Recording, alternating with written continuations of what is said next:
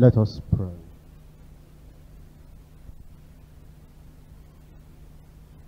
Almighty God, we bless your name for this workers' retreat.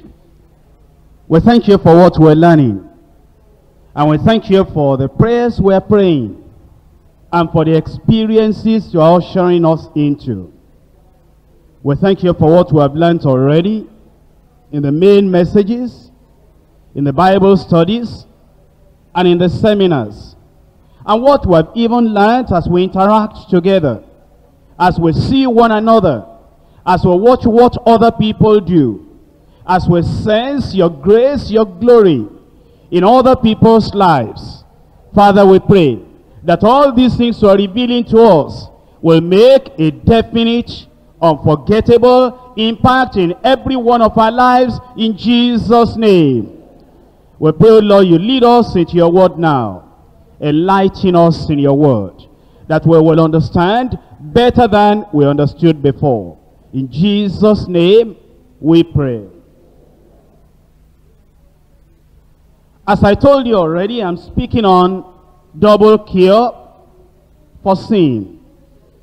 When we speak of cure, it means there has been a disease. When we talk of double cure, there must have been a twofold sickness. An example, you perhaps have heard of someone who has done or performed an operation. And then that place that had been cut open is now stitched. You will need to understand that there is internal wound as well as external wound. And so you need a cure for the external wound, and the internal wound also needs to be cured. It has sometimes happened to those who have gone through operations like that, that there is external healing manifested. So that as you look on the external part of the place where the operation was performed, the external part is healed. Outwardly, there is a cure. And these patients will still be complaining that there is still pain inside, which tells us he's still expecting the cure on the inside. And the cure will only be complete when there is a double cure. When the external is taken care of, and the internal part is also taken care of. Sin is twofold. One part, external, outward. The other part, internal, inbred sin. Its removal is also twofold. When you are forgiven your sins and you are pardoned all the sins you have committed, that is dealing with the outward manifestations of sins. But on the other hand, when you go back to the cross the second time, and you are purged, and you have a second work of grace done in your heart, then the internal inherited sin is dealt with. First, the outward. Second, the inward. Double cure for sin. You see, man is a sinner in two ways. Number one, by birth. Number two, by choice and practice. At birth, man derives a sinful nature from Adam, referred to as the depravity or depraved nature. Instinctively, man is inclined towards evil. The reason is that's the way he was born. In Psalm 51. Psalm 51. Reading in verse 5. Behold, I was shapen in iniquity, and in sin did my mother conceive me. Speaking about the same nature of sin. A sinner by birth. That when somebody is born, he inherits and carries into the world this nature of sin. Jesus expressed it this way in John chapter 3 and verse 6. That which is born of the flesh is flesh, and that which is born of the Spirit is spirit. That is, when you are born of the flesh, the natural birth makes you fleshly, makes you sinful, and makes the works of the flesh to be seen in your life. In Romans chapter 5, reading from verse 12. Wherefore, as by one man sin entered into the world, and death by sin, and so death passed upon all men, for that all have sinned. I'm sure you can see very clearly that by birth, man is a sinner. I said that there's a second way by which we declare man, and the Bible declares man to be a sinner. That is by choice and practice. That man makes decisions to sin when it comes to the age of accountability. You see, when a child is born, although there is a sin principle in the heart of that child, a 1-day-old child, 2-days-old child, 1-week-old child, even 3-months-old child still does not understand what he does. He might manifest temper, anger. He might even manifest some kind of wickedness, as to, even without having teeth, try to bite the mother, to show his anger, and to show that he's not pleased with the way the mother was delaying giving him the natural milk. And yet, even though the child does that, he has not come to the age of accountability. He cannot account for what he does. He doesn't even know that you call anything anger, although he may manifest it. He doesn't know that you call anything hot temper, although he may show it. He doesn't know that you call anything retaliation, although he might try to retaliate if you delay that natural milk. And yet, when eventually a person comes to the age of accountability, he makes the choice by himself. And he decides to go the wrong way. He decides to do the wrong thing. In Psalm 52, reading from verse 1. Why boastest thou thyself in mischief, O mighty man? The goodness of God endureth continually. Thy tongue deviseth mischiefs.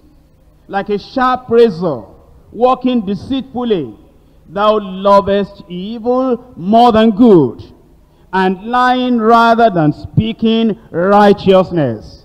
Here you are talking about a man that knows goodness, but then he chooses evil. He knows that it is wrong to walk deceitfully, and yet he does it. He does it deliberately, and he does it by choice. In Psalm 53, verses 2 and 3, God looked down from heaven upon the children of men to see if there were any that did understand, that did seek God. Every one of them is gone back. They are all together become filthy. There is none that doeth good, no, not one. This is talking about action, doing something. This is not talking about the nature. The nature of sin is there. We brought that into the world. The natural tendency to evil is there. We brought that into the world. But this is talking of the action of sin. And the act and the things that a person will do. It says over here that everyone is gone back. All together become filthy. There is none that doeth good, no, not one. Isaiah chapter 53. Isaiah chapter 53. Reading from verse 6.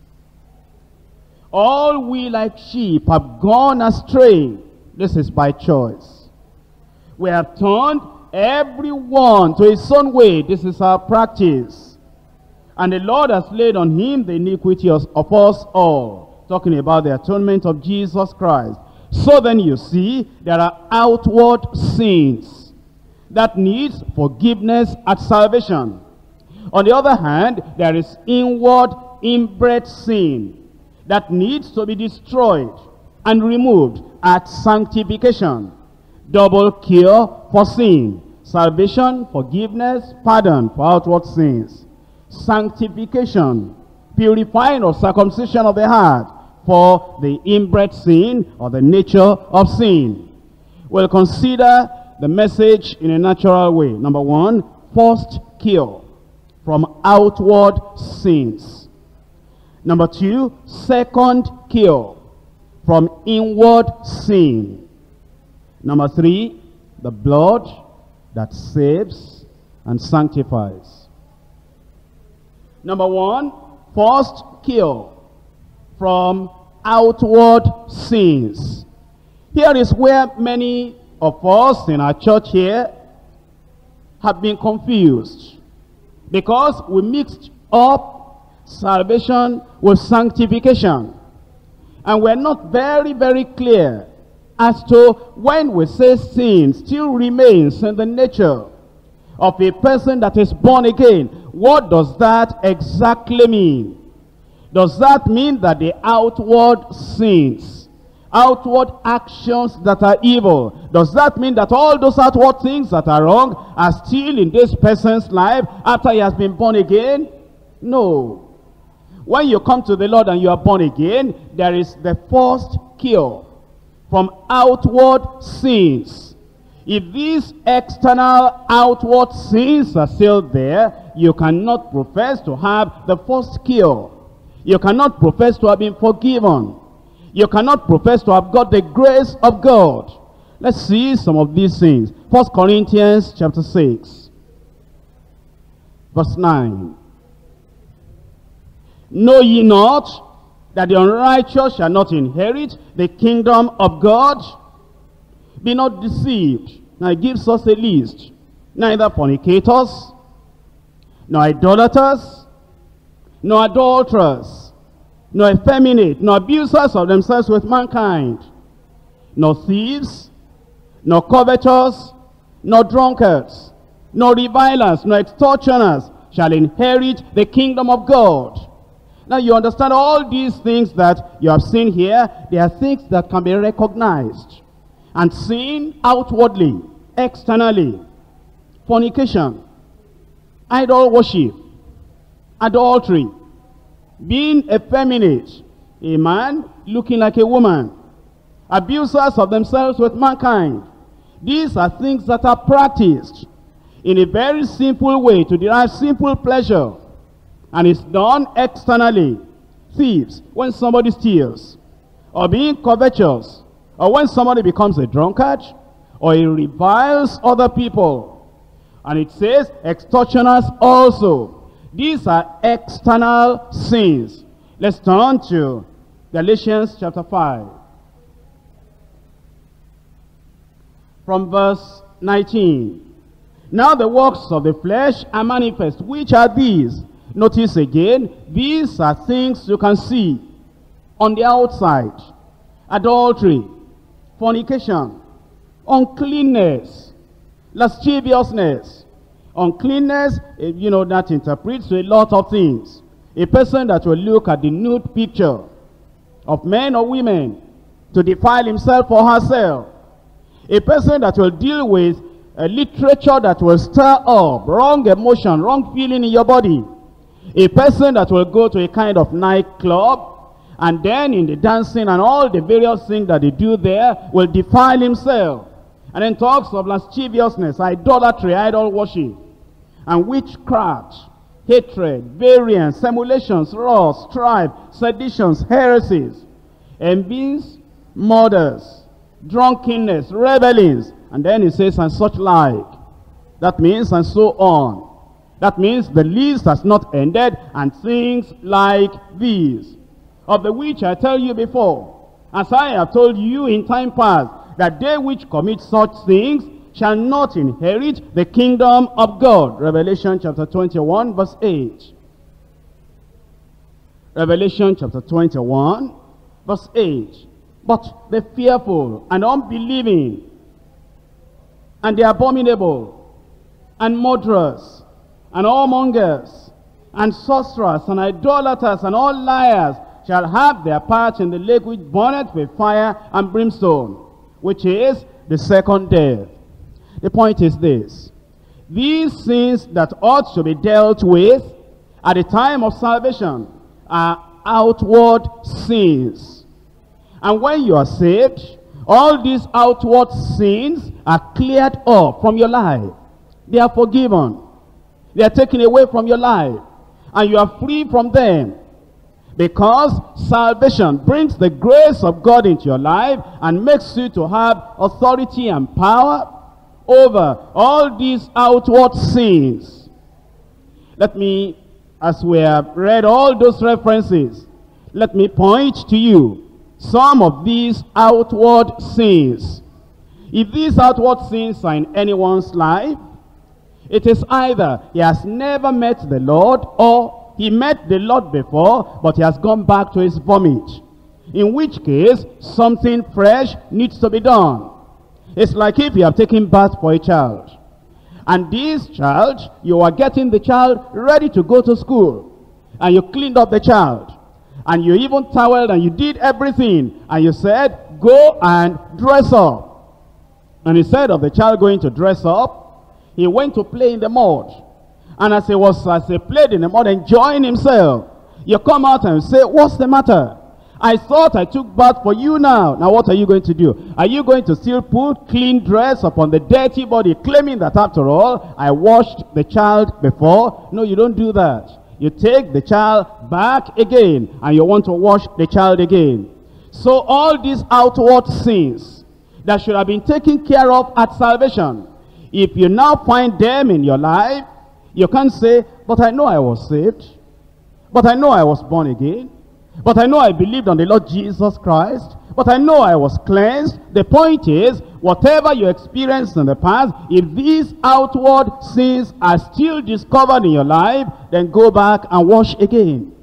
Go back and be cleansed in the blood of the Lamb. What are these outward sins? I've read some passages to you. I'm just going to summarize for you now to understand. Uncleanness.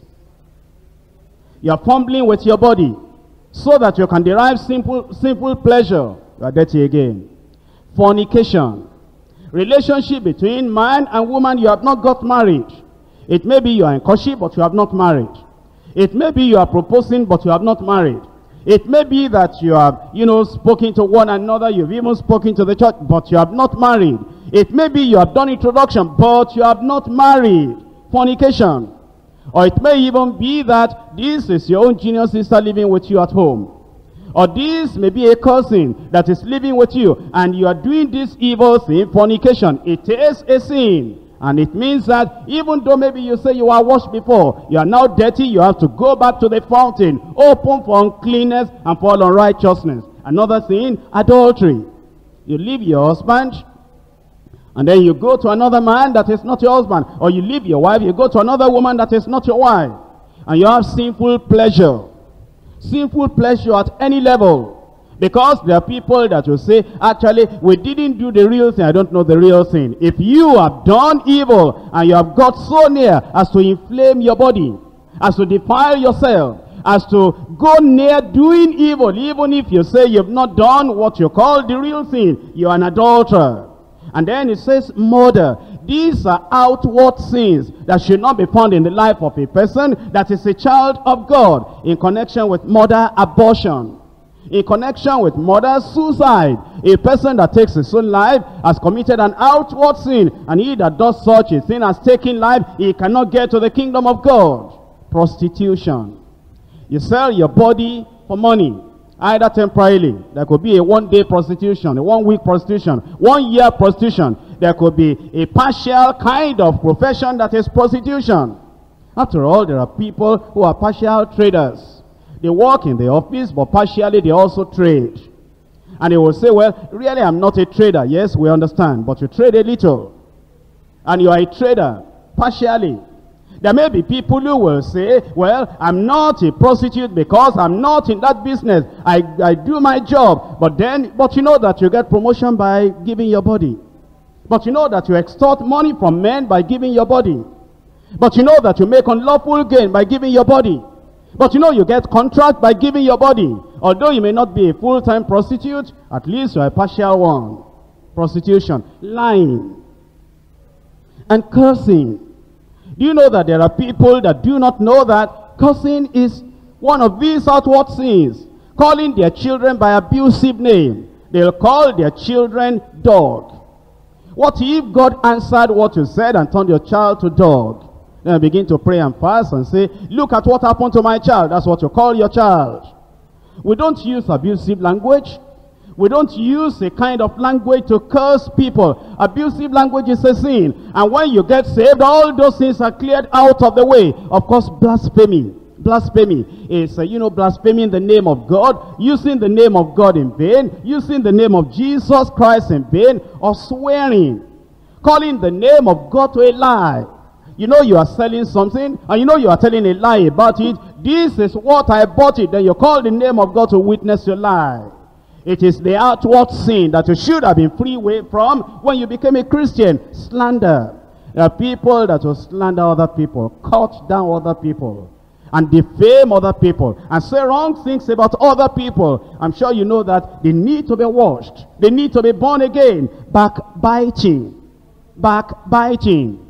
You know, sometimes a person goes to the farm, and here he is, just cutting the grass and cutting this and cutting this, not knowing that there is a serpent coming from behind. And then that serpent bites from the back. And he just feels a sharp pain. He turns around, and the serpent is already going away, but he knows that poison has entered. There are people that have the nature of the serpent, and they will bite you at the back. In front of you, they will smile, they will laugh, they'll say, praise the Lord. They say, you are my brother. They'll say, I appreciate you. Oh, they say, we pray for you in our family every day. Never mind, at your back, they bite. And that backbiting is one of the outward sins that we should have been free from when we became Christians. Tale-bearing is related to the backbiting. Tale-bearing is carrying story, bad story, from days to days. Did you hear? Where have you gone? You didn't hear? You didn't know so and so and such how they are carrying on? You didn't hear that so and so has packed out of husband's house, and you are in this city. You didn't hear that they terminated such and so's appointment? You didn't hear that sister so and so had miscarriage? We don't know what they are doing in their life. We don't know their secret sin. We don't, all these people, who knows where they are going? Who knows even whether they have this or they have that? Miscarriage. And didn't you know? Watch her when we get to church. Don't say I told you, but just watch her. It's a lie. She may wear maternity guys, a lie. That thing has gone. Tale-bearing. Going from days to days to days. Are they born again? The Bible says no. Are they still retaining their experiences, the Christian experience? The Bible says no. What are they looking for? Is it sanctification they are looking for? The Bible says no. That if these outward sins are in their lives, that they do not even profess, they shouldn't profess to be saved. How about stealing? How about borrowing and not paying back again? That's what the Bible says. The Bible says the wicked borroweth and does not pay back again. You find a person that will say, can I have a 5 naira there? Can I have 10 naira there? Can I have 1,000 naira there? Can I have 20,000 naira there? Can I have 50,000 naira there? And they never think of paying back. The Bible says they are sinners. And the Bible says that such people that borrow money and they do not even plan, they do not even think of paying back, that they have this outward sin in their lives. The wicked borroweth and payeth not back again. Gambling and the love of money. When a person is gambling and is playing lottery, now what is it? You find in the pocket of a Christian, you dip your hand in his pocket and then something took your hand. You say, what is this? Believer, you carry the top of a bottle all about Pepsi Crown. What are you looking for? They said that once we get the number up to this and get the number up to this and get the number up to that, we're going to win something. You want to reap where you have not sown? You want to gamble? You want to do lottery? You want to be competing with the people so that I can win this, I can win this. Sister so and so one motorcycle, where is she going to ride it? Sister so-and-so want this and want that.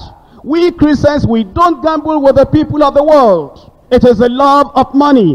And the Bible says the love of money is the root of all evil, which while some coveted after, they pierced themselves with many sorrows, and they drowned themselves in hurtful loss and perdition. And you, O man of God, flee these things. You run away from them. So love of money is one of these outward things, outward sins that need to be cleansed and taken away when you are born again. Covetousness. And then idolatry, idol worship, and sorcery, and witchcraft. Of course, hypocrisy. How about hatred? How about malice? Do you know that there are people that may say they're in the choir, but the malice, I'm telling you, the malice is at its height. If that sister sees this other sister in the choir, it says, I don't know how I feel. I don't think I can stay in the choir. I don't think I can be there, because since sister so-and-so is there, since brother so-and-so is there, I suspect them that they have familiar spirit. And once sister so-and-so is there, I cannot be there. You are not born again. Because if you are born again, there will be no suspicion. And there will be no malice. And you know, there are different kinds of malice. There is the outright, aggressive, definite, known, manifest malice. That you know so-and-so and so-and-so, they are keeping malice together. There's another kind of malice. It is called diplomatic malice. Very diplomatic. And you know, when you are coming this way, if the man, if the woman can avoid, you know, see you face to face, he goes the other way. I never want to talk to that man. And I hope we don't meet. And I hope he doesn't have to talk to me. And then when you are coming, they look in another direction. And they do that deliberately and permanently, regularly, because of diplomatic malice. And eventually when they cannot get out of it, and you know, you come face to face to them, and then you say something, he's going to answer in a very diplomatic way. In fact, he begins to pray internally. Oh God, help me. Don't let me open up too much. Don't let me be friendly. Don't let me give myself into the hands of a deceiver, because I know. Praying internally, all that you are saying, and you ask, you think he's hearing you. He's not hearing you. He's praying internally. Help me to control myself, because I shouldn't talk to this person. He's a child of the devil. I'm a child of God, and I mustn't talk to a person like this. And when you finish all your question, you say, what's the answer you are going to give me? He didn't hear you all the time. Internally he was praying. Internally he was talking. Don't let me get muddled up with this fellow malice. Doesn't want to talk to a fellow brother, a fellow sister. How can we say we are saved, we're children of God, and we cannot greet people, we cannot relate normally with people? And of course, you know, these people that keep the kind of malice, they talk and talk and talk against the people they are keeping malice with. And a child of God cannot do that. If we're doing that, it simply means we're not children of God.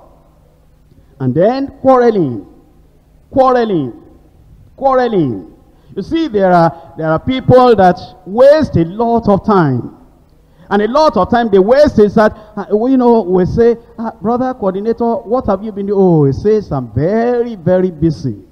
Very, very busy in our district. Because, you know, some of our sisters, although they are wonderful, talented sisters, but they quarrel too much.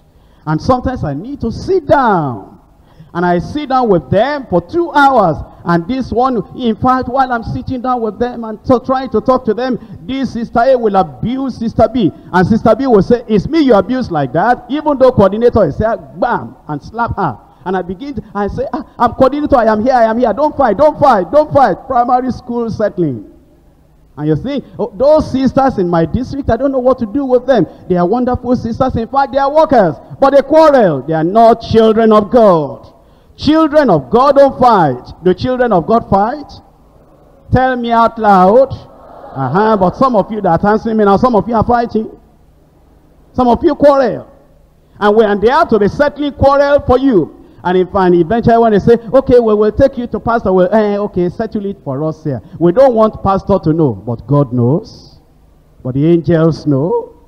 But heaven knows that you are no more a child of God. Once fighting and quarreling has come in, anger, violence. You know, sometimes a husband will just do something very simple like this, and the wife will be violent. Violent, you can't believe it. Violent, you can't believe it. Or sometimes it is the wife that ordinary thing, maybe the food is late a little, or this and that, and the man can be violent. violent, violent. I'm saying violent. The man can break the cup and break the plate and take that bowl of rice and say, this is the rice you gave me, and this is a kind of soup you gave me. Am I a beggar? Am I a slave? Am I your boy?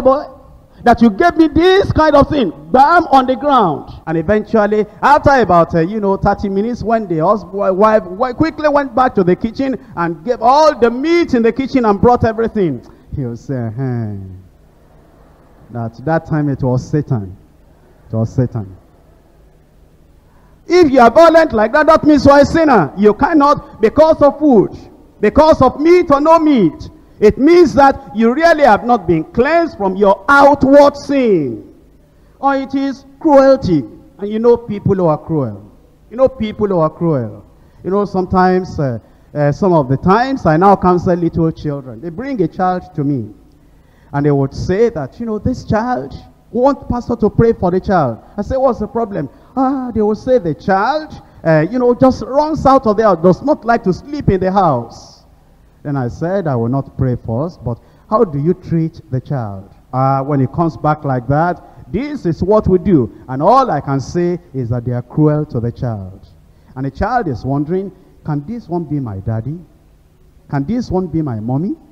Or did they just bring me into this family? And because of that cruelty, the child cannot stay in that home.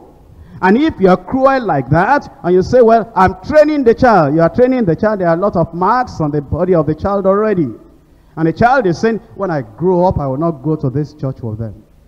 When I grow up, I will never stay in this place like this. When I grow up, in fact, as a girl, if you treat that girl is going to say, I'm going to find a boy to marry in time and run out of this place. This place is too hot because of cruelty. And if we say we're children of God, all that ought to go away. Rebellion, injustice, retaliation. Do you know there are people in this church, even though they say their work as retaliation, revenge. You threw a block at me, I'm going to throw cement at you. And then divorce, drunkenness, gluttony. You see, there are some Christians that will say, I'm a Christian, I'm a child of God. They don't know when their stomach is full. They will eat and eat and eat like this until their belly is inconveniencing them. If you say, it remains a little gari, can you take it? Give me, I will try. And even after they have taken that and they have drunk all the, maybe they drink Pepsi, they drink whatever they want to drink, and you say, well, what are we going to do with this one now? Do we keep it or do we throw it away? And he says, where is it? And then he says, what is that? Well, you have taken already gari and you have taken the other things, and you cannot take beans at the same time. Everything is going to the same belly. Give it to me. Gluttony. If you are a glutton, how do you say you are a Christian? You cannot control what you take in. You cannot control how you eat. Drunkenness and gluttony are relatives. They are similar. Bribery, fraud, dishonesty, sinful pleasure, dancing. You see, there are people that will go to all these nightclubs, or maybe you don't go to nightclub, and you have all this music in your house, and then you lock your door, and you are dancing to it. And when people open the door, when people want to come in, you stop that music, and then you say, oh, welcome to the sanctuary. Then you bring out the Deeper Life magazine, and you bring out the Bible. Are you not a hypocrite? And indecent dressing, scorning, mockery, murmuring, false witness, evil speaking, eye service, partiality, the unequal yoke, eating things sacrificed to idols, pride, envy, jealousy, sowing discord among the brethren. You see, all these things are pointed out to you. These are outward sins. And these outward sins, the Bible says, they should not be once named or mentioned among those of us who say that we are the children of God. You should have repented of them. You should have called upon the name of the Lord. They should have been forgiven and taken away from your life. In Romans chapter 28. Romans chapter 28, verse 13. He that covereth his sins shall not prosper, but whoso confesseth and forsaketh them shall have mercy. You see, covering up will not give you mercy. covering up will not make you to discover the grace of God. Saying, well, it wasn't my fault. I know I'm cruel, but it wasn't my fault. I retaliated, but it wasn't my fault. I know that I was, whispering and backbiting, tail-bearing against those people, but it's not my fault. Giving excuse and covering up will not give you forgiveness and cleansing and a change of life. It is when you confess and you forsake, and you say, violence is not good for a child of God. Fraud is not good for a child of God. Backbiting is not proper for a child of God. Going about and cursing people, insulting people, that's not the language of a child of God. And I should not try to make any excuse for any outward sin like this. If salvation is there, sin is out. If sin is there, salvation is absent. It says, he that covereth his sins shall not prosper, but whoso confesseth and forsaketh them. Confessing and forsaking them. It is not only that you confess, you also forsake. You do away with them. You turn away from them. And you promise the Lord, by the grace of God, you will not go back into your vomit again. Hosea chapter 14. Verse 2. If a person wants forgiveness, he wants the first cure for the sins, outward sins of his life. How does he do it? Verse 2. Hosea chapter 14. Take with you words, and turn to the Lord, and say unto him, take away all iniquity, and receive us graciously, so we will render the calves of our lips. It says, when you come to the Lord and you want him to forgive you, you want him to save you, you want him to cure you from all these outward sins, it says, you will say, oh God, take away all iniquity, that none will remain. Take away all iniquity. Receive us graciously. That means you are telling God, I don't merit forgiveness. I don't merit the salvation of God. I don't merit the peace of God.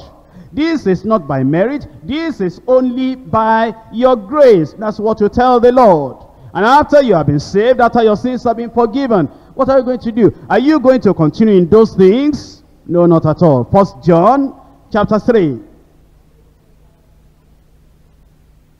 1 John chapter 3, reading from verse 4. Whoso committed sin transgresseth also the law. For sin is a transgression of the law. And ye know that he was manifested to take away our sins. And in him is no sin. Whosoever abideth in him sinneth not. If you say you have been born again, if you are keeping that salvation, all these things that we have talked about, all these outward sins, they will not be in your life. If they are there, you've gone back to your vomit. You've gone back to the mire. You've gone back into the death. You've gone back into your corruption and pollution. It means you need to be washed again. In verse 5, ye know. Don't you know if you have experienced it? Ye know. Don't you know if you know really the reality of Calvary? If you know what Christ has done on the cross, I'm sure you know. You know that he was manifested to take away our sins. He doesn't save us in our sins. He saves us from our sins. Takes you away from your sin, so that the sin will not be there again. And verse 6 says, whosoever abideth in him sinneth not. Then it says, whosoever sinneth, whosoever sinneth, whosoever sinneth, has not seen him, neither known him. To experience genuine salvation, all known sins should be confessed and forsaken. And then there will be sincere desire to be free from the outward sins and to be separate and different from the sinners. Point 2. Second cure for inward sin. Second cure for inward sin. Here is where you now need to pay attention very closely. Because this is where many people are confused. And they do not know what is referred to as inward sin. Let me give you some illustration. These are just illustrations. In Proverbs chapter 24. Proverbs chapter 24, verse 9. The thought of foolishness is sin, and his scorner is an abomination to men. Look at the first part. The thought of foolishness is sin. Somebody has a thought. He broods over that thought. He meditates on that thought. And he runs that thought over and over and over in his mind. He doesn't go out to steal. He doesn't go out to commit fornication. He's not even visibly angry. He's not cruel. He's not violent. He doesn't take what belongs to other people. He doesn't open his mouth to bear false witness. But there is this thought of foolishness within him or within her. It may be the thought that maybe I should go into the world. But he has not gone to the world. Maybe I should do this. Why this? Why this? Why that? Only the thought in the heart. And this person is brooding over that thought, meditating over that thought, and the sin is so very strong within. Although he has not gone out to do it, therefore we cannot label him to be a sinner with outward manifestation. We cannot say, look at the outward sin in your life. We cannot even see it. It's just a thought that he covers up, but he's battling seriously with that thought. The thought of foolishness is sin. You see, that needs to be dealt with. Let me give you more illustrations for you to understand. A person can be free from outward sin, and yet there's something that is going on the inside. It's in 1 Kings chapter 21. 1 Kings chapter 21. From verse 1. And it came to pass, after these things, that Naboth the Jezreelite had a vineyard, which was in Jezreel, and near, very close by the palace of Ahab, king of Samaria.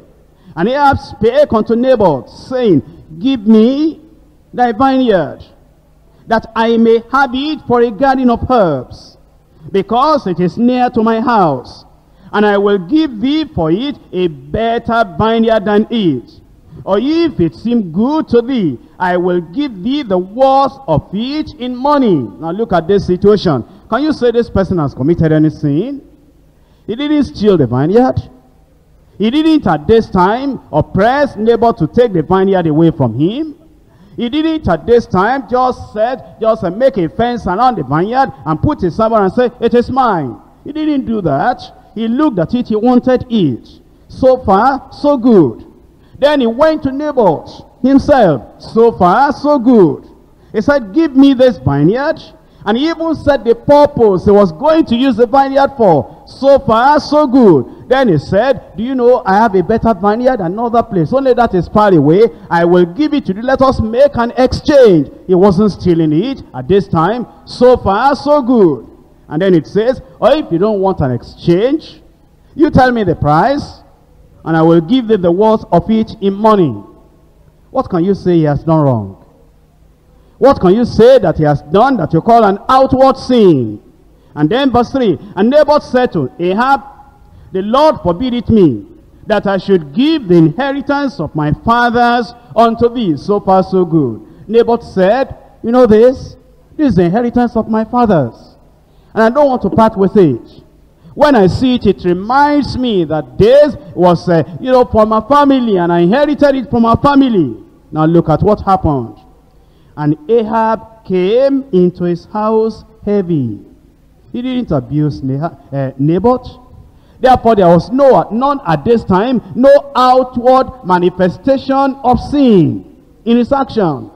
But internally, look at the inside.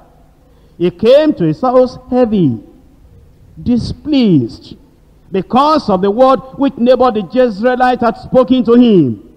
For he had said, I will not give thee the inheritance of my fathers. And he laid him down upon his bed, and he turned away his face, and would not, and will eat no bread. Now you know there is something inside.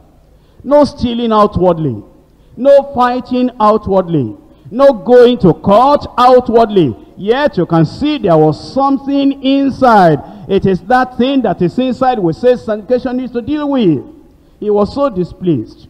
He was so unhappy, because that thing did not belong to him. And although he did not steal, he went to his house, he couldn't even eat. And then he lay on the bed and he faced the other side. You could tell there was something inside that needed to be dealt with. That's what we're saying. That even though you are free from outward sin, and all these outward branches that people can see, we cannot see them again. But internally, there's something to be dealt with. Inwardly, there is something to be dealt with. Look at another illustration. In 2 Samuel, chapter 13. Now, in the case of Ahab and Naboth, when the wives saw what happened and said, why are you like this? Then Ahab told Jezebel the story. Then it was planned, and eventually outward sin manifested. And then they killed Naboth and possessed the vineyard. That's the outward part of it. But the point is, there was something inwardly. Inwardly. Let's look at 2 Samuel from chapter 13. Verse 1. And it came to pass after this, that Absalom, the son of David, had a fair sister, whose name was Tamar. And Amnon, the son of David, loved her.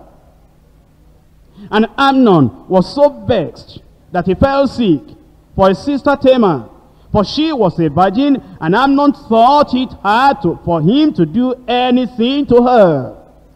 And Amnon had a friend, whose name was Jonadab, the son of Shimeah, David's brother. And Jonadab was a very subtle man. And he said unto him, why art thou, being the king's son, lean from day to day? Wilt thou not tell me? And Amnon said unto him, I love Tamar, my brother Absalom's sister.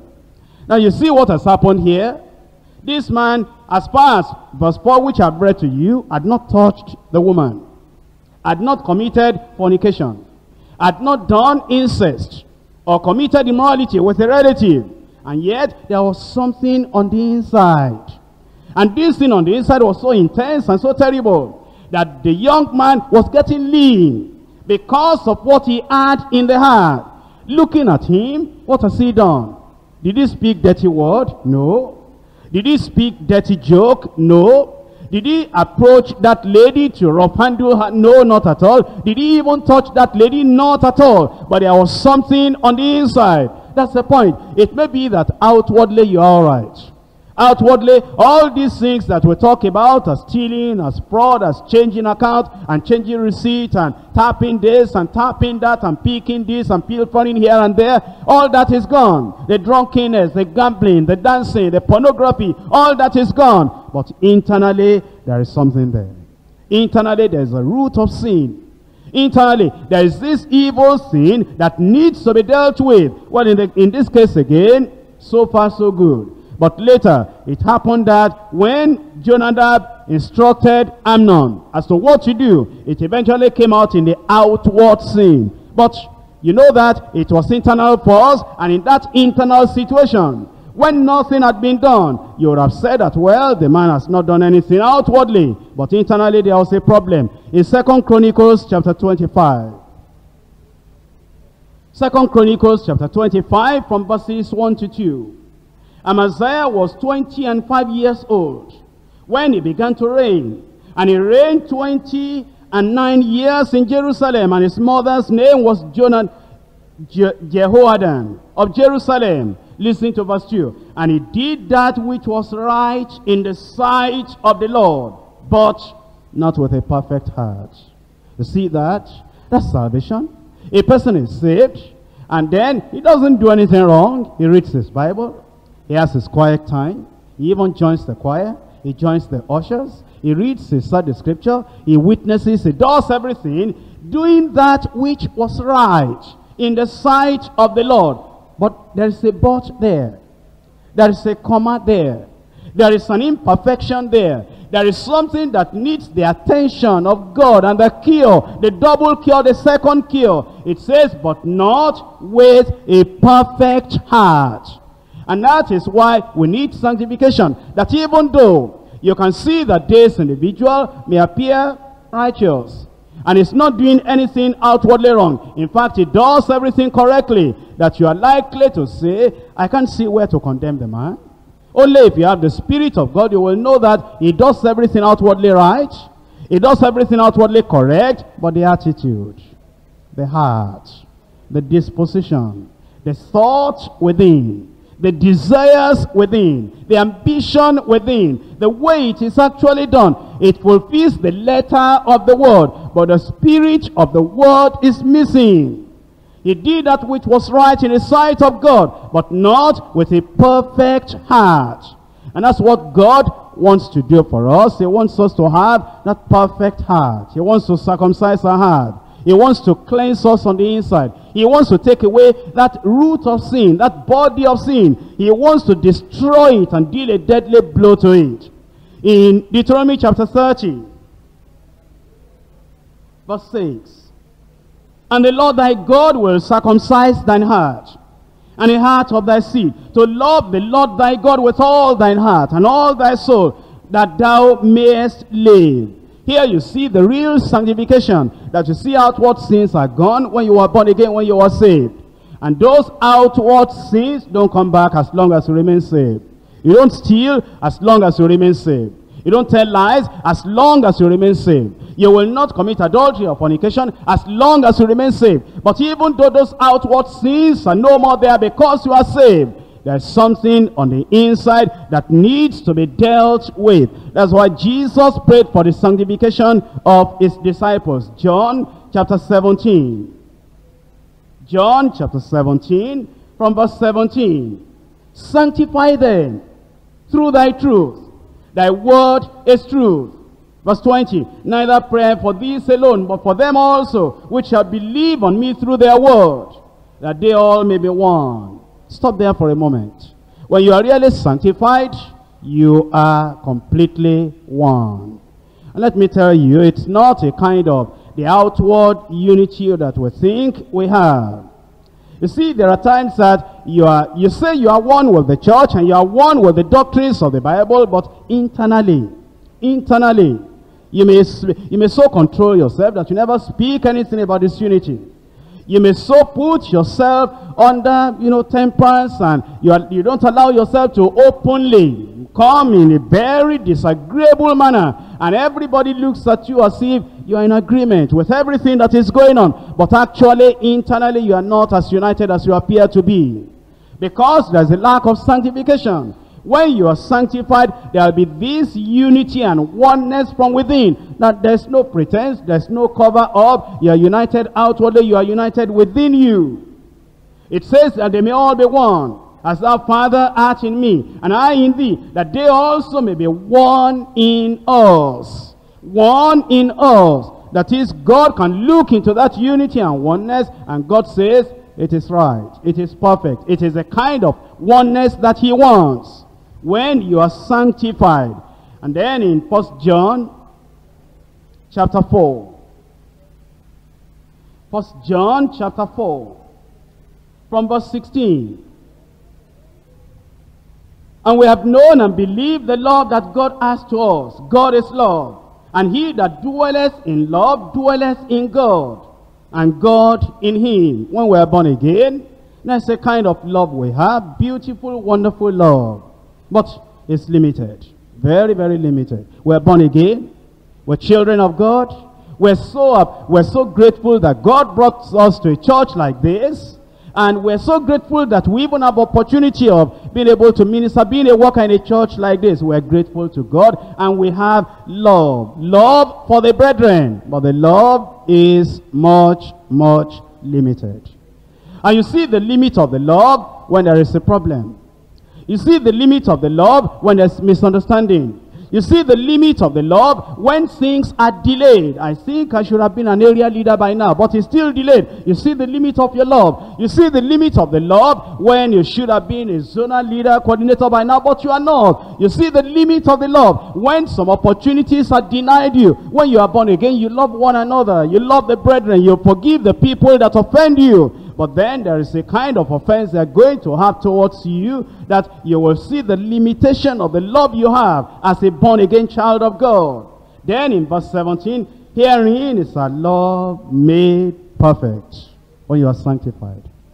That your love is made perfect. that no matter, come what may, I want to remind you of Joseph, that these were his own brothers that sold him into slavery. And if you remember the story, how many nights he must have wept, how many nights he must have remembered, I'm cut away from my father, I'm cut away from my family. And when he went to the prison, and when Potiphar's wife told lie against him, and that young man never opened his mouth to say, it's a lie, it's a lie. And everybody believed that this Joseph was a foolish fellow, a dirty fellow wanting to commit sin with the wife of his master. And it was not so at all. It was not so at all. With all the lie that was told against him. And in the prison, here he was in the prison. And when he even became a leader over those people in the prison, he never said anything wrong against Potiphar's wife or against Potiphar himself. And eventually, they took him out of that prison and interpreted dream. And when he interpreted the dream, then they said, okay, you will now be next to Pharaoh the king. Now, if you were, remember this is Old Testament. If you were, remember there was no counseling. If you were, remember there was no Deeper Life Bible Church. If you were, remember there was no cassette. If you were, remember there was no other person to be having workers retreat like this with him and preaching to him and preaching to him, telling him don't retaliate, don't revenge, you are a child of God and make sure that you don't lose. There's nobody to encourage him. If you were, what would you have done in such a situation? He didn't say call Potiphar to see me and call his wife to see me and say, you see now, who is higher now? Myself or yourself? And you, woman, you told lie against me. Now I am next to the king. You and your husband, you will pay for it. I'm not doing wicked. It is not wickedness. I will teach you lessons so you will not do it to other people. But Joseph did not do that. And then his brothers came and he recognized his brothers. What would you have done? He gave them bags of foodstuffs and put the money back there. But he did something, he delayed one of them so that he wanted them to come back. And eventually they came back. And when they came back, he told all the Egyptians to go away. And he said, I am your brother. I'm not your enemy, I am your brother, Joseph. Is my father still alive? They couldn't talk. Because they didn't know what he will do. Oh, he said, come nearer. Don't think of what you have done. It is God that sent me here before you to preserve a posterity for Jacob and for Israel. You see that love? When we are born again, we have a limited kind of love. But when you are sanctified, when the Adamic nature is removed, when the root of sin is eradicated out of you, when the tendency to sin, and when that very body of sin is taken away, it says, herein is our love made perfect, that we may have boldness in the day of judgment, because as he is, so are we in this world. There is no fear in love. There is no fear in love. There's no hypocrisy in love. There's no eye service in love. There's no fear in love. You are doing something now, and then the pastor is coming, then you change and you don't do that thing again. Why? Why are you doing like that? There's no fear in love. There's no pretense or eye service. It says, there is no fear in love, but perfect love casteth out fear, because fear has torment. He that feareth is not made perfect in love. You see, that is the reason we need sanctification.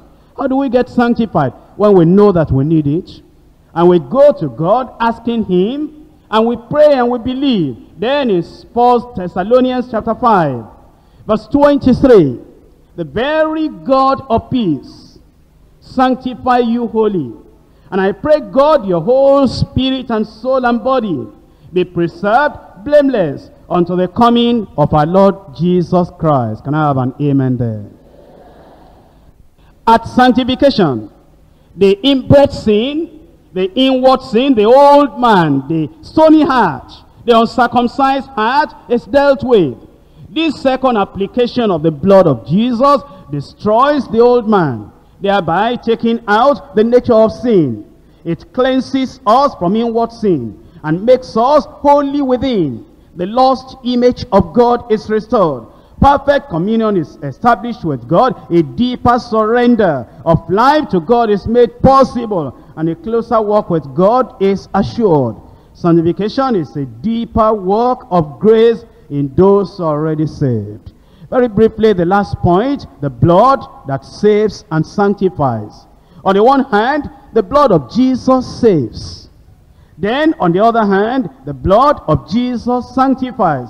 Just two references because of our time. In 1 Peter chapter 1 and verse 19. Let's read from verse 18. Inasmuch as ye know that ye were not redeemed with corruptible things as silver and gold, from your vain conversation received by tradition from your fathers, but with the precious blood of Christ, as of a lamb, without blemish and without spot. It is the blood of Jesus Christ that cleanses us and saves us, and takes away from us all those outward sins that I described to you earlier. And after your sins have been taken away, after you have been forgiven, then there's a possibility of going for a second application of the blood of Jesus Christ to sanctify you. There are many references we could refer to, but time is gone. In Hebrews now chapter 13, referring to the blood of Jesus that sanctifies. Hebrews chapter 13, verse 12.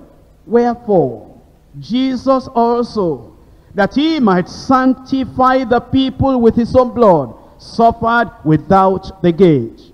Jesus, that he might sanctify, purify, make holy, he suffered without the gate, he shed his blood. Verses 20 and 21, that same chapter. Now the God of peace, that brought again from the dead our Lord Jesus, that great shepherd of the sheep, through the blood of the everlasting covenant, make you perfect in every good work, to do his will, working in you that which is well-pleasing in his sight. Through Jesus Christ, to whom be glory forever and ever. The blood of Jesus Christ is still available today. If you need to be saved, free from all those outward sins, it is possible tonight. If you want to be sanctified, and you want him to deal with the inward sin, inward nature of sin, the inward depravity, it is possible today, because the blood of Jesus Christ has not lost its power. And it will not lose its power when it comes to your turn. It will save you if you need to be saved. It will restore you if you need to be restored. It will cleanse you and forgive you if you need to be cleansed and forgiven. It will sanctify you if you need to be sanctified. Why don't you rise up and talk to the Lord in prayer? You need to be sanctified, talk to the Lord. Or have you discovered outward sins? I read a lot of those things to you so that you will not be in darkness. Have you discovered outward sins? And you know that you've gone back into the mire. You've gone back into the dirt. Now you understand the difference between salvation and sanctification. Which one have you got? Now you understand the difference between outward sin and inward sin. Which one have you got? Have you got outward sins? Then you are not saved. Are you free from outward sins, but in the inner man, in the inner nature, in your heart, in your spirit, in your mind, you can still discover those sins that are there? Then you need to be sanctified within. Now the Lord will circumcise your heart and cleanse your heart and wash you on the inside with the blood of Jesus Christ, with the sanctifying blood of Jesus. If there is outward sin, don't deceive yourself. Salvation is not there. You are stealing, salvation is not there. You are smoking in secret, salvation is not there. You are telling lies, salvation is not there. You have the love of money driving you about, salvation is not there. Fornication is there, adultery is there, salvation is not there. Gambling is there, dancing to all this worldly music is there, salvation is not there. Don't deceive yourself. If you are fraudulent, and you are changing receipts, and you are bribing your way through to get contracts, salvation is not there. When we say we are saved, outward sins are taken away. When you are forgiven, all those outward sins will no more be there. Be not deceived.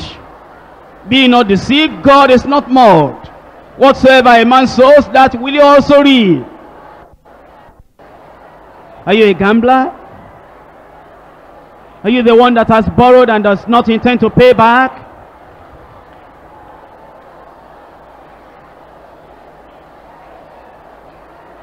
Are you unclean? Are you committing abortion? If those outward sins are there, you are not a citizen in the kingdom of God. He that doeth these sins is worthy of death. Not only do the same, but having pleasure in them that do them.